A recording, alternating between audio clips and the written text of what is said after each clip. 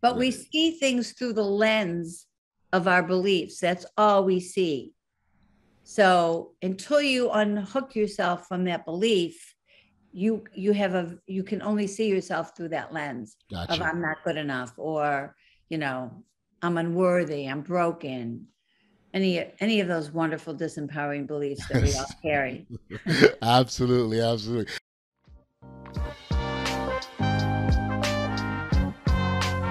Welcome to the Audacious Living Podcast, hosted by my man, Audley Stevenson, the Odd Man.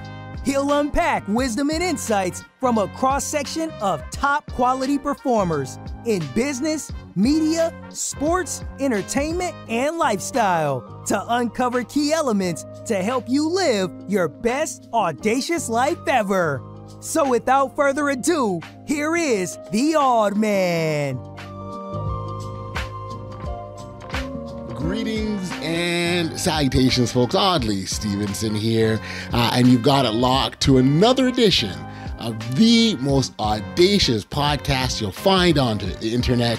This is the Audacious Living Podcast, and I appreciate you for being here as we continue our ongoing goal of helping our listeners live their best audacious lives ever. As always, I encourage you to connect with us through our social media channels. You can find us on Twitter, Instagram, and Facebook under the handle The Audacious Pod. And then if you head over to YouTube and you hit the bell down below in the corner there, you can subscribe to our channel. It's that easy. And that's how you stay connected to all good things audacious related. Now, we'll spend some time on this edition of the podcast talking about self-limiting beliefs. Now, many of those beliefs exist within our subconscious and often can be the cause of why we get held back from certain things. But when we learn how to move past those thoughts and beliefs that sabotage us, it becomes much easier to reach the goal or whatever goal that you're after. Now, Nancy Pickard is a certified master integrative life coach and a holistic health lifestyle coach as well. And she coaches individuals to step out of the fear and step into the bigger version of themselves. The thing is, Nancy is most passionate about is really helping people become bigger and better than what they are, or what they were rather. Really happy to have her join us here on the podcast, and I'm certain that listeners will appreciate hearing some of the things that she has to say. So without any further ado, here's my conversation with Nancy Pickard. Enjoy. Nancy, thank you for joining me here on the Audacious Living Podcast. It's a treat to have you with me today. Thank you. I'm excited to be here. Yes, I was looking forward to the chat when we first connected, and very much had an opportunity to look at your work as a mindset coach, and I actually don't like the idea of limiting you just a mindset coach, because you offer so much more. And so I think maybe this is an opportunity to get into the work that you do. In my view, it fits very much in line, what we talk about on this podcast with respects to encouraging people to be bolder and braver. And we'll talk about your book, Bigger, Better, Braver, because that's very much in line with what we do as well. But maybe if we could just start off by telling a little bit about your work and what you do. Okay, I would love to. So I'm a master integrative life coach, and I have many different modalities. I do healing your heart. I do courage. I do parenting. I do reinvention. I do bigger, better, braver. I do boundary work, which is like the sexy thing that people really like to talk about these days. That's a big one. Yeah, it's a really big one. Self-sabotage. And, but basically I'm a shadow coach, which means I help people uncover what's in their subconscious mind that they're not aware of, that's ruling their operating system. So we all have shadow beliefs. These are the beliefs that were formed in the first 10 years of our life. Right. And they were formed to keep us safe. So as children, they helped us not get hurt, or they helped you with an abusive parent or sibling, right, or alcoholic parent, or you got laughed at in school, whatever it is, they were the beliefs that we made I'm not good enough. I need to do everything to be perfect. Right. I need to be perfect to be loved. I'm not safe alone. I'm not good with money. People who like money are not religious. I mean, I so many come up for me in my work, but they're all limiting beliefs. And as we get to be older, they actually sabotage us. Right. So if you want to be in a big career, or you're in an office with a lot of people, but you have the belief that you need to stay silent to be safe, you're never going to get anywhere in your career, because you don't speak up, because you have this belief, and that belief ends up costing you a promotion. Right. Right. So that's the kind of stuff people come to me for, and whatever they come to me for, that's what I start with, because you got to undo that stuff. Yes. If you think your voice doesn't matter, I can't help you set a boundary, because you won't be willing to set the boundary. Because if your voice and your needs don't matter, how could you ask anybody to do something for you? Gotcha.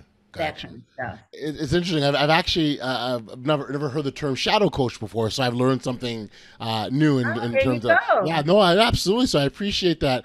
The piece around the term shadow coach, which is quite clear, is that it's unknowingly, right? It's happening. It's something that exists that we're unknowing, that's in our subconscious, that's happening, behind the scenes, that we don't recognize or realize. And I'm thinking, if someone is listening right now and they go, oh my gosh, is there something there that's holding me back? How do I figure that out? What does that process look like? Because if it's not there, you don't know, right? So how do you know? Well, for one, you can hire me, because I help you do that. Yep. But if you're not hiring a coach and you're not reading my book, you've got to say things to yourself like, what I say I want is X, but what I'm experiencing is Y. I say I want to be in a loving relationship, but what I'm experiencing is seeing everything negative with every man I date, so that I break up with them before they break up with me. Gotcha. Right? That would be a belief. I say I want a big career, but what I'm experiencing is sabotaging my jobs and losing one job after another. Right. So if you start to see a pattern, you can at least start to see where there is something. Because what happens with those beliefs is that not only do we have these beliefs that are in our subconscious, we have these underlying commitments. We have these promises that we make to ourselves that support the belief. Right. So, for example, I had the belief growing up that I wasn't safe alone. And so my underlying commitment was to be the best girlfriend, so I would never be alone. Right. I would always have female friends, and I always had a man, because I was dedicated. I had promised myself subconsciously that I wasn't safe alone, so I will never put myself in that situation. Got you.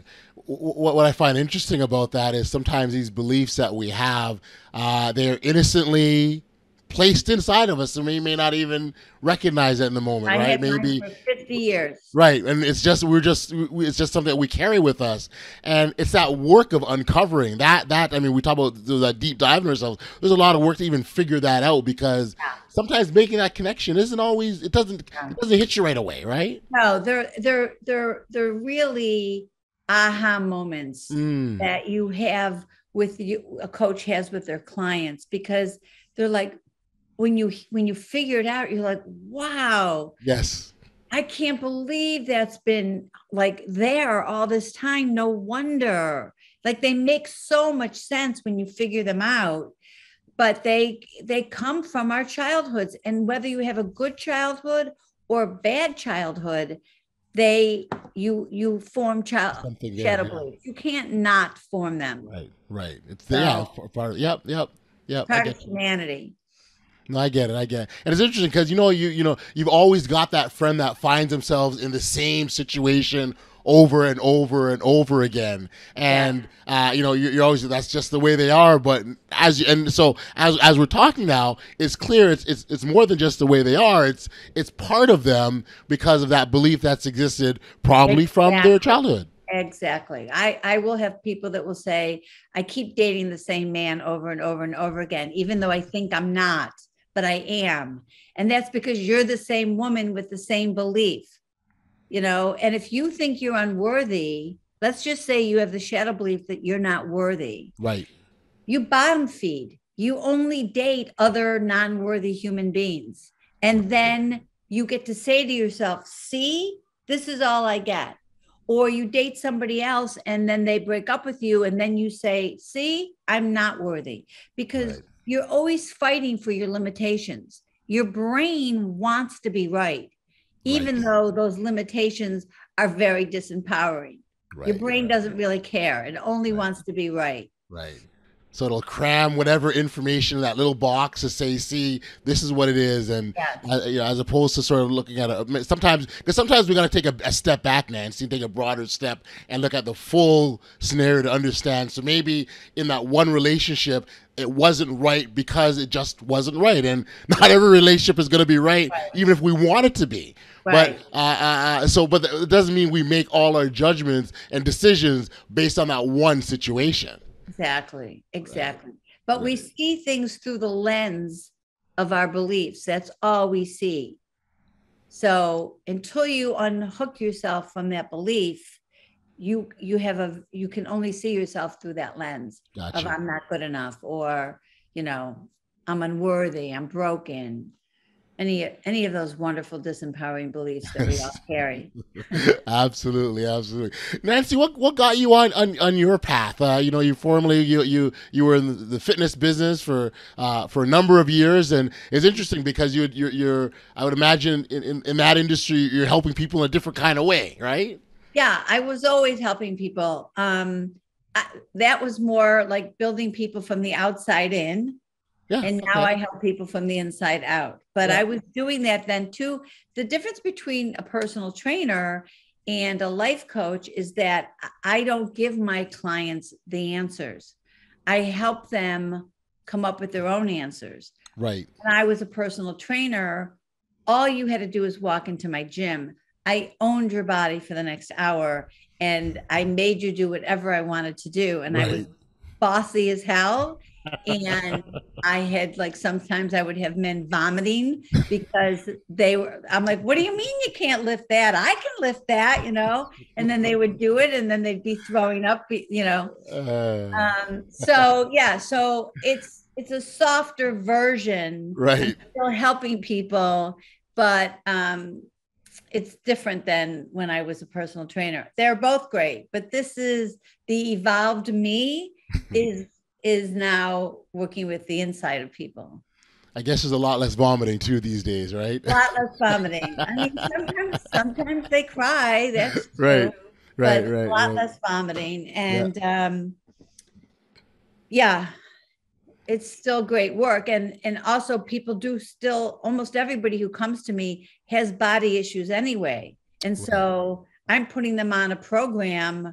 I do holistic lifestyle because that's how I live anyway. So they get that anyway. They're going to get that even if they didn't come to me for that. Right. They're going to get that. I wonder if you can sort of just explain or define what the holistic lifestyle coaching is, just for those listening and have an understanding. So holistic lifestyle is about what you eat, when you eat, how much you exercise, when do you sleep? How much water are you having? How organic are you? Is your food? How often are you in different time zones? All of these different things make up your life, your body. So it's not just how much can you exercise in a day, right? It's everything. It's every aspect. And so when people want that, I can put that with the shadow work, and then they're really getting a totally integrative picture in life. And it's a nice actually combination of the two in terms of the balance that you provide. So I think that's a good connection, if you will. Yeah. Yeah, it's good. Oh, good, good. Let's talk about Bigger, Better, Braver. It's a book, but it's also sort of a way of life, so to speak, and what you teach your clients. I wonder if you sort of expand on it, because I tell you what I love about the title is it's Bigger, Better, Braver. It's suggesting that there's more, right? Like sometimes we get caught into where we are, and perhaps we might think this is all there is, but that title suggests that there's a whole lot more ahead of us. It's never all it is. You're never done, right? You're never done. So when I was turning 60, I wanted to do something that was really outside my comfort zone. And I wasn't even though I had uncovered the belief that I wasn't safe alone, I still wasn't like this huge single traveler. Okay. And so that year I went to Vietnam and Thailand, 2 separate trips alone, and did biking trips. And then I climbed Mount Kilimanjaro. By the time I climbed Mount Kilimanjaro, I was 61, but it was really my bigger, better, braver moment. And so my book that I was writing was basically, what's your Kilimanjaro? You don't have to go climb 19,000, 431 feet, but you have to do, what is your Kilimanjaro? Is it getting in a relationship? Is it getting out of one? Is it leaving a career and starting a new one? Is it an entrepreneurial job? Like, are you moving across the country? Are you having a child? What does bigger, better, braver mean to you? And so I didn't name it What's Your Kilimanjaro, because I thought nobody's going to read that book unless they actually want to climb Kilimanjaro. Right. Not a lot of people that want to do that. So I had a really hard time with the title, which is funny because I think that was one of the things the woman in one of the podcasts of yours that I was listening to, she said, it was hard. It's hard to get the title of the book. And it was. Right. And then, so I had a million titles down, and everyone kept saying, just write them down, just write them down. And then I sat up in the middle of the night once at like 2:00 in the morning. I sat up and I said, Bigger, Better, Braver. And then that was it. And then Conquer Your Fears, Embrace Your Courage, and Transform Your Life. That took a ton to get to. But the Bigger, Better, Braver, I loved it right away. Everyone loved it right away. I have a hat that says it, it's so fun. Yeah. Nice. It's a fun title. I need to go back, Nancy, because the way you threw out there that I climbed Kilimanjaro, like it was no big deal. Hey, I just climbed up. This is a significant big deal, without question. Was that something you aspired to, you wanted to? Where'd the idea come from? Yeah, well, a few years earlier, I had read some woman's book, like an Eat, Pray, Love kind of book, and she had this amazing spiritual awakening. Yes. So I wanted to do that. And for a few years, I tried to get one of my friends to do it with me. Okay. It's not like saying, do you want to go to, South Beach for the weekend? It's a big to do. And you have to be able to train for it. You have to think that you're going to be okay in, altitude, and you have to be able to afford to take the trip. So I didn't find anybody. And then all of a sudden I got a text or an email from a friend of mine who said the team in training for leukemia was, for the first time, they were doing groups going to Kilimanjaro. And I had done I've done like 5 marathons and a couple triathlons with team in training. I love it because you're doing something that's for you while you're doing something for other people. It's amazing. Yes. So that was it. I signed up with the California one. Even though I live in Colorado, I was living part-time in both. So I didn't really train. I think I did 1 or 2 like training rides with them, hikes with them. But I lived in Aspen, Colorado. Like I lived in the mountains. Right. So I did my own 14ers and I hiked every day with backpack. I was so overtrained that by the time I got to Kilimanjaro, I couldn't even the people couldn't keep up with me. I got my own Sherpas. They're all in their 20s and 30s. I was 61. I had my own Sherpas. I did my own thing. It was amazing. I loved every moment of it.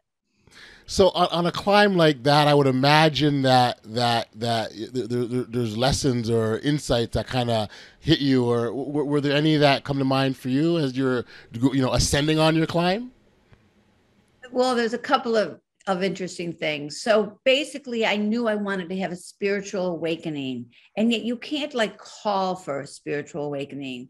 It has to just happen. And what really happened for me, I mean, if I go back, I was really happily married for 26 years. And then my husband didn't want to be married anymore. And we got divorced, and then he married somebody that was 2 years older than my sons. And so it was like really, I hit bottom. It definitely took away my confidence, I was very other referenced. So if he no longer saw me as this hot, sexy, bright woman, I no longer saw myself that way. And it took me a really long time to climb back up. So even though I was, already a coach, and I, was living a good life, and, a lot of things had happened that were great, I still had to keep proving to myself over and over again, girl, you've got it. Like, you don't need him to tell you that. And I think in that moment of seeing the flags at the top of we got up at midnight, we started climbing that last climb up. Yep. And when I saw those flags at, 6:00 in the morning, probably an hour before anybody else, I was crying, and I just was like, I got it going on. I can be anything. I am whole all by myself. I don't need anybody. And that was like really amazing. The next part of this story, though, is that when we get all the way down, so we climbed from 15 to 19 and down to 10, all in one day. Okay, wow. And then the next morning you get up and you go all the way down. And in that book that I was talking about with this girl, she was probably 30 when she had her great spiritual thing. She said she got back to her hotel. She took off all her clothes. She didn't even recognize herself in the mirror because she was emaciated. So I get home. The first thing I do is I take off my clothes and I look in the mirror, and I'm 61 years old, and I'm so swollen and cellulite from all of the pounding that I went from loving myself on the top of the mountain to getting down, looking in the mirror and saying like, holy crow, like that's not 12, Right. So it just goes to show you that like women feeling good about themselves, it's like in a moment, you've got to keep doing things over and over again to keep feeling that joy, that self-love, that self-trust, that self-confidence that we deserve.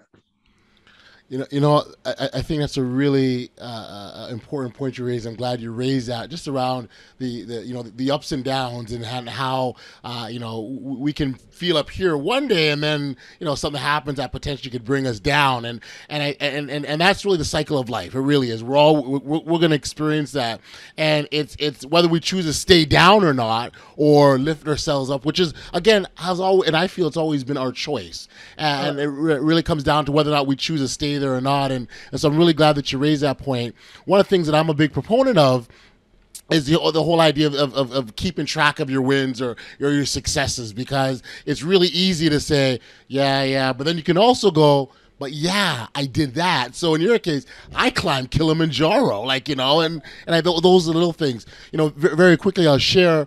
As a kid, I didn't learn to bike ride.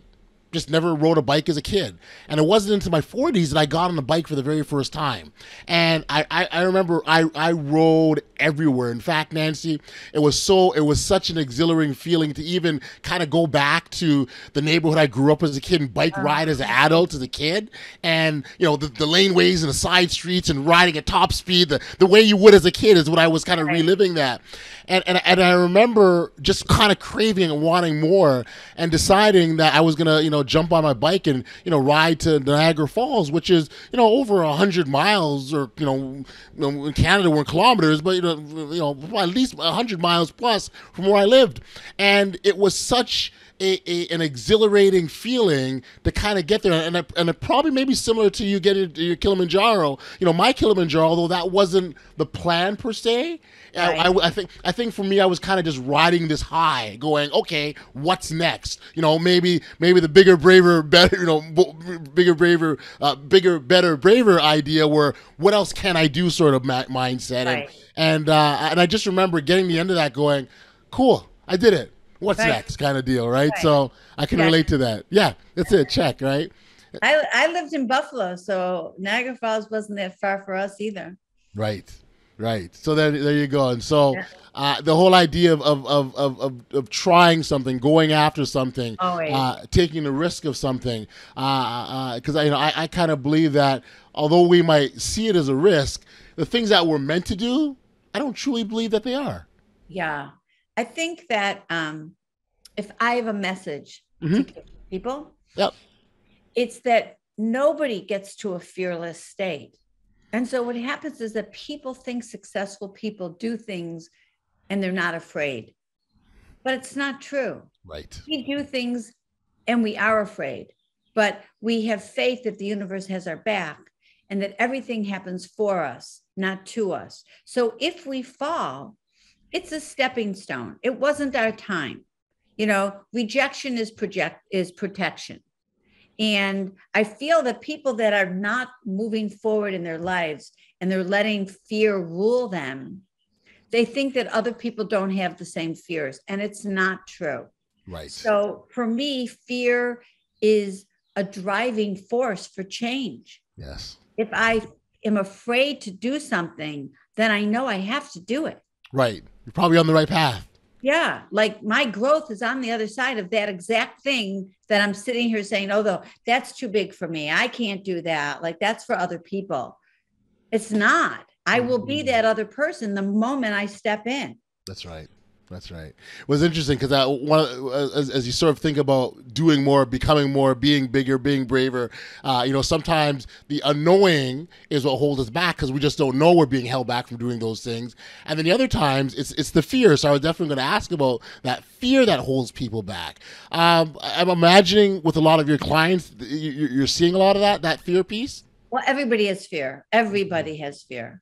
And the imposter syndrome is big, and fear of success and fear of failure are like in the same person. And those people who have done something really successfully, they have more fear of success and fear of failure than those that didn't, because they don't want to be like a one-hit pony, right? They don't want that to be their only thing. I've got some really big clients that have like done really big things, and they're almost afraid. They're like constipated because they don't want to do something else and fail. Right.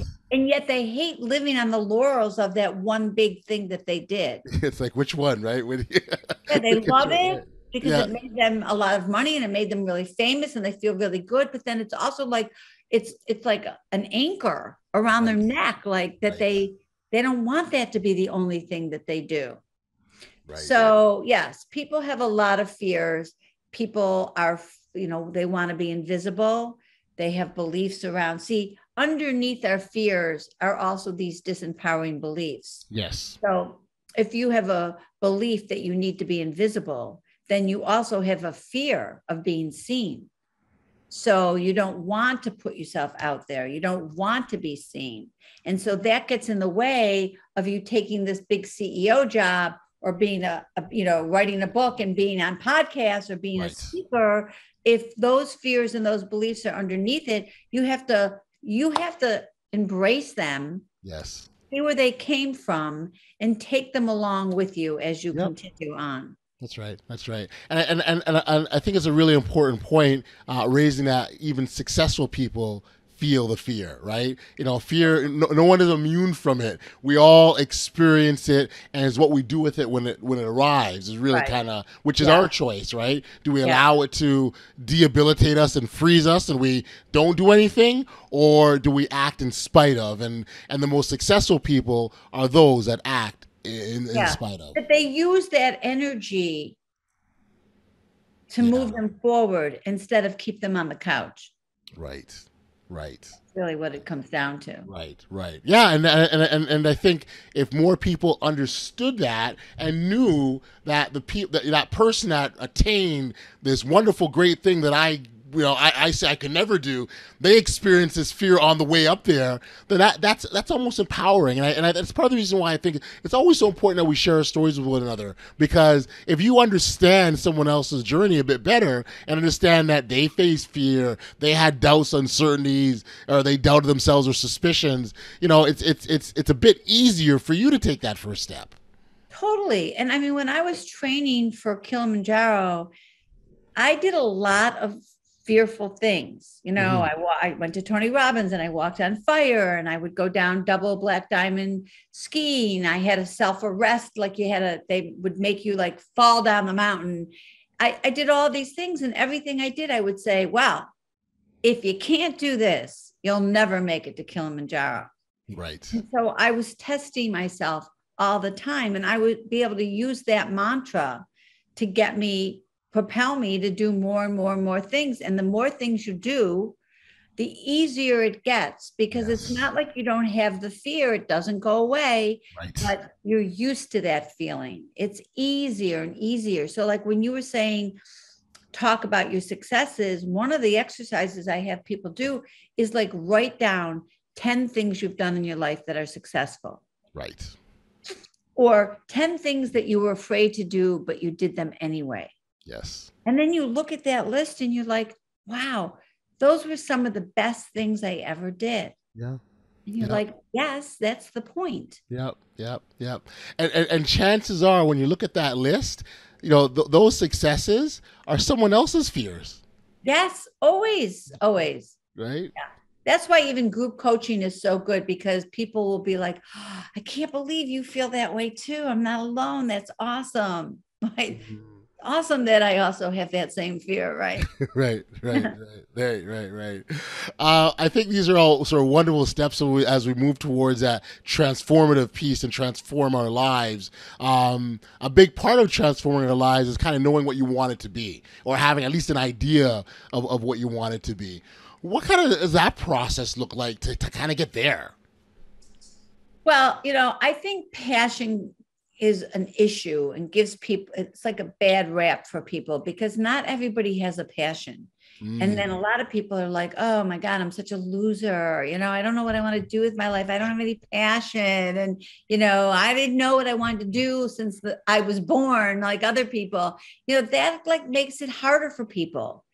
And when somebody comes to me and they're stuck or they're not happy, they don't know what they want, I take them through a whole vision work thing where we go through the whole life wheel of career and money and romance and family and spirituality and environment and all those things. And I get them out of their head and into their hearts. So they're in a meditative state. So instead of their ego and all those disempowering beliefs telling them what they should or shouldn't do, they get quiet enough to hear what their heart wants for them, what their soul wants for them, what will make them dance. And that is where the gold is, because things will come up and they'll be like, well, I really never thought of that, but I really love this. Okay, so let's see how we can start working on that, And again, it's like running a marathon. Nobody's going to go out and run 26 miles in one day. When I train for a marathon, I do 1 mile, and the next week I do a 2nd mile, and I all the way up. It's chunking it down to bite-sized steps that you can be successful with. And that's how it is for anything you're going to do. You have to chunk it down. You have to take one little toe out of your comfort zone at a time. And when you don't die, or you don't get hit by lightning, or something really horrible doesn't happen to you, then you take the next step and the next step. And then eventually you're going to make it to the marathon. Sounds like you're talking about being audacious, Nancy. There you go. So I knew it would be a perfect combination. That's exactly it. No, but you are absolutely right. It's incremental steps. It's not, it's not all done in one big shot. You take your time and you move forward. But I think the key in that is that you are moving forward. You're not you're not stopping. You're not taking action. You're continually, in spite of what you may remember they used to talk about, through rain, sleet, or snow, the postman will always deliver, right? Like you're continuing making those steps, and you're not letting anything slow you down. And I think if we can adopt that, we'll start to see the wins accumulate. Yeah, and I think about life. I don't want to go back to the Kilimanjaro, but because I live in Colorado, so I do hike mountains every single day. Okay. So I'm very mountain oriented. Yep. But you can either go straight up the mountain, which is quick and really hard and painful, or you take the switchbacks, and it's easier, but it takes you a lot longer. Yes. And so I want people to recognize that whenever they're out of alignment with where they say they want to go, well, you're on a switchback. You're still going to get there if you don't turn around and go back down the mountain. Gotcha. So if you're always going forward, even if you're taking the switchbacks and you fall off your diet and you fall off your training and you fall off whatever, if you get out of alignment with the trajectory of where you say you want to go, you're still going to get there. Right. Get back on. Don't use it to beat yourself up, and move forward. Gotcha. Tomorrow's another day. And, Got you. No, and that's a good mindset or approach, rather. I love the analogy of just the mountain in general. Now we're going back to the mountain here, but I love the analogy of that, because when you get to the top of the mountain, you're at the peak. It's like the way I sort of envision it. It's kind of lonely up there. There's not a whole lot going on up there, right? You get there, you're like, okay, we're here. What do you do, right? And it's always like the now what, and is it the next mountain, let's say, or the next obstacle, and that again ties very much into the whole to your work about just doing more and becoming more and achieving more. Yeah, and it's not about having more. It's not bigger, better, braver. I need a new car. I need a better house. It's about always growing. Bigger, better, braver is about growth mindset. That's really what it's about. Mm-hmm. And how do you get there? How do you achieve it? And then also, when you get to the top of that mountain, sit and enjoy it. The juice is in the journey, but once you finally get to the top, really enjoy it. You don't have to look for the next mountain at the moment, but then know that after you've recovered and you've embraced it and you've really enjoyed it, then you get to look around and say, okay, I see another peak over there. Yes. What's next? I love it. Next? Yeah. I love it. I also read you're a cancer survivor, Nancy, and I wonder if you sort of talk about how that is fed into the work you do, or how that's fortified you now that being on the other side of cancer. Well, I had melanoma, and which is a really scary cancer, and it's a deadly cancer. Mm-hmm. But I had I had stage 1 melanoma. So stage 1 melanoma is actually just a big surgery, but there's no chemo, there's nothing else. You go every 6 months for like the rest of your life and be checked. Right. But what it was for me was a little thing I didn't say about me is that I'm an over-exerciser. Okay. And so in between my owning the personal training gym and my becoming a life coach, there was a 9-year period where I was divorced and I wasn't working, and I was just playing, and all I was doing was exercising. Right. And I had been told by Paul Check, who's a big time trainer, that I was burning myself out from the inside out, and that I worked out more than his professional athletes. And I didn't listen to anybody. This is what I did, and I loved it. But when I got melanoma, my son's meditation coach came over to see me, and she said, isn't it amazing that the universe had to stop you in your tracks by giving you melanoma in your leg, and now you can't even walk? And at the time I thought, like, this lady is friggin' crazy. Right. And she thinks Right. that the universe brought me. Right. But I'm telling you that that's truly what did happen. Right. That you get signs. The universe is there for you.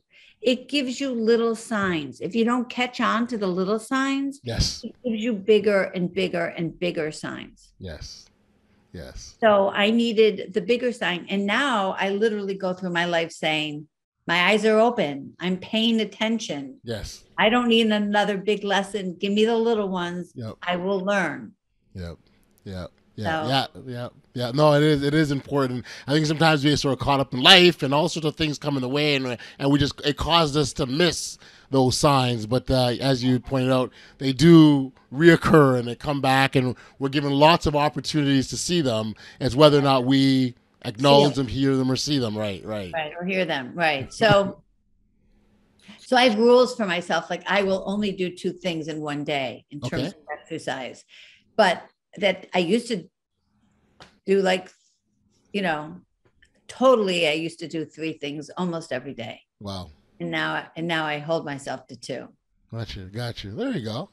That's a nice little I have some boundaries. There you go, boundaries. Well, it's funny. I'm glad you said that because I've also heard you describe yourself as a boundary coach as well. So that's a nice little segue into that work. So I wonder if you sort of can describe what that is, because I think self-care kind of weaves into that as well. Yes. So boundaries are all about what you will and will not tolerate. Okay. In yourself and in other people.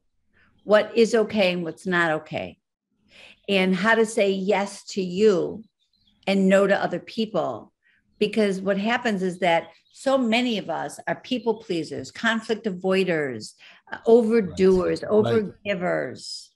All comes from shadow beliefs. And boundary coaching helps people learn how to set boundaries, how to ask for what they need, how to make self-care a priority, how to know that selfish is not a bad word and selfless is not a good word. Right. Because selfless, there's selfless, no self, right? You disappear. You're not even in the conversation. And when your needs are not being met, it's usually because you don't know how to ask for them. And it's usually because you don't even know what they are. Right.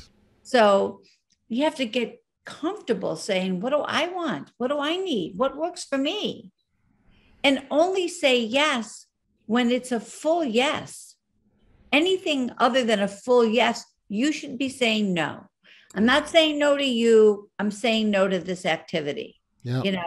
Maybe another day. I wish I could. I can't. There's a million ways to say no without just, flat out saying no.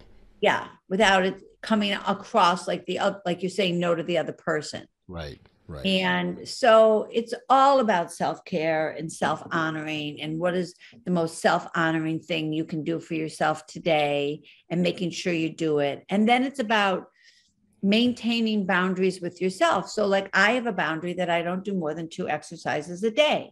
Right. Other people might have a boundary that they're going to exercise every day or meditate every day or do a gratitude journal every day. Right. Or, not have more than 2 drinks in a day, or say to your boss, I really need to be home by 7:00. Would you be willing to not give me new work after 5:00 at night, so I can get home and have dinner with my kids? Right. Or, say to your partner, would you be willing to put the dishes in the dishwasher? I feel disrespected when you leave dishes in the sink. Would you be willing to put them in the dishwasher? Got you. That's a boundary script. I feel X when you do Y. Would you do Z? Right. I like that because you're tapping into your feelings. You're connecting directly to your feelings, and I think that helps us own it a bit better, right? Especially away from the other person. I'm just not saying, I can't believe you left the dishes in the sink, right? Right. What I'm saying is, it's how I feel when I see them. I'm not really making you wrong, but I don't like seeing them in the dishwasher, in the sink. Yeah. And that takes practice, Nancy. It takes a lot of practice, particularly, and sometimes it's not even us, it's the people around us who we, in some cases, like for example, as a parent, if you set things a certain way with your children, to almost retrain them to now that I'm taking care of myself first and these are my boundaries, because that's not their way of life. Right. And it's good for them to see. It's actually good for them to see that you are a human being with your own needs and wants and desires. And it's not just about them. Right. Yeah. No, I love it. I'm glad you got on that as well. Nancy, this has been a really great chat, and I really appreciate the time that you take to be in here. And one last thing I just wanted to ask you before we kind of get on out of here with respects to the whole concept of doing more and becoming more and being our bold, audacious selves, because essentially that's what the goal is we're working towards. And for those individuals who are trying to figure out sort of where that starts, what would you say is kind of the starting point to getting to that place? What's the first thing that they should do? Yeah, the story. Yeah, what should they be? Where is their starting point? I think you need to pick one area in your life that you want to change, and then see what is the story you're telling yourself for why it's not different. What are the excuses that you're living in that are keeping you from doing that? And then see if you can unravel those excuses and move forward anyway. And get comfortable with being uncomfortable, because it's short-term discomfort. Yes. And most people don't want short-term discomfort, but for some reason, they're okay with long-term discomfort. Okay? It's amazing. Yeah. Well, I think what happens is that long-term discomfort is just adopted as a way of life, and it's accepted as the norm, and they can't see anything different, right? Right. So, listen to the excuses that you're using, because there's always some truth in those excuses. But at the end of the day, they're just excuses. You can, if you really want to, make the changes. And so figure out, if you can, what the disempowering beliefs are that are holding you back. If you can't figure out those, listen to the excuses that you're using. Somebody might say, I don't have enough money. I want to go on a vacation. I don't have enough money. Well, if you start to put $25 away a week, eventually you will have enough money. And so eventually that excuse won't hold water. But if you don't start putting the money away, it's always going to just be an excuse that you use, and you're never going to take the trip. Absolutely. Taking that first step. Another piece that you touched on a couple times that I appreciate and I'm highlighting here is the idea of getting out of the comfort zone, or, as you just said moments ago, get comfortable with being uncomfortable. Because when we're uncomfortable, we're forcing ourselves into something new. Right.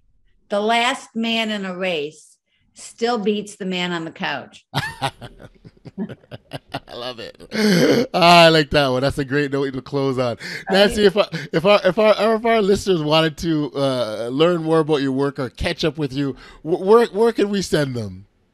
Nancy Pickard, lifecoach.com has everything. I have my book, all my courses. You can get a free call with me. There's a 20% code off of a course that I've got out right now, and a free chapter of my book. Like, there's just so many things. Nice. Well, that's fantastic. I really do appreciate you being here with me on the podcast. And again, I'm oftentimes, at the end of these conversations, I sort of think about, what I would, take myself and apply my own life, because I'm fortunate enough to be able to have engaged in so many wonderful conversations receive with all these great insights. And again, for me, the whole idea of just the whole comfort zone is a big one, getting out of that and challenging yourself. So certainly reflect on my own life. Email me back and let me know what your Kilimanjaro is. Yeah, I'll definitely put some thought into that, but absolutely, because it is, it's something that we all can strive and do more and become more, but we have to face it first, right? You have to figure it out. Yeah, for sure. Nancy, thank you for being here. It's been an absolute pleasure. Thank you so much for having me.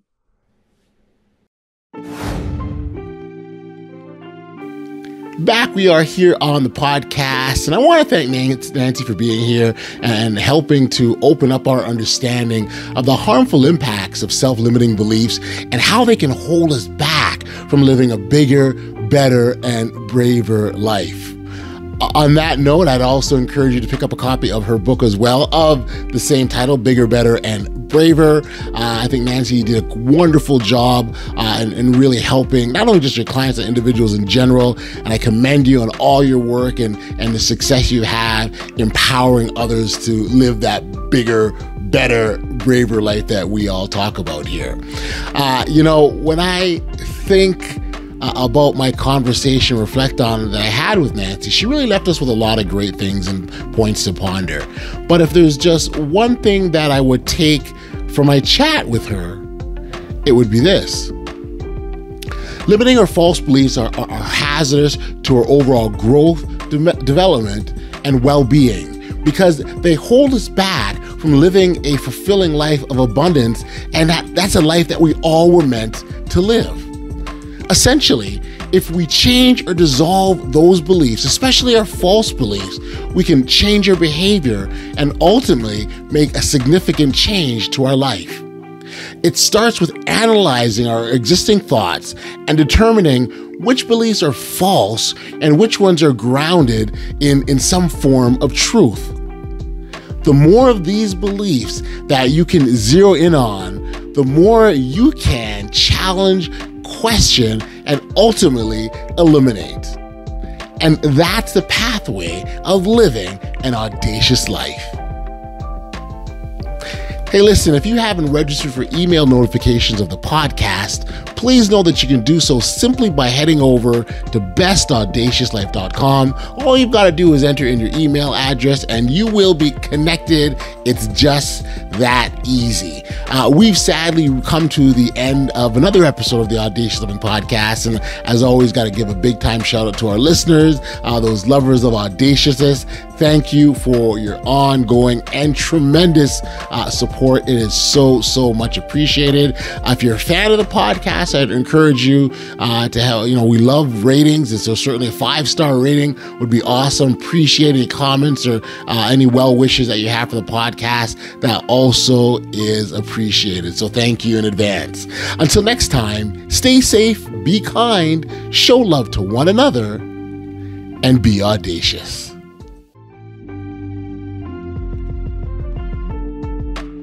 You've been listening to the Audacious Living Podcast, hosted by Audley Stevenson. If you enjoyed what you heard, be sure to like, subscribe, and share.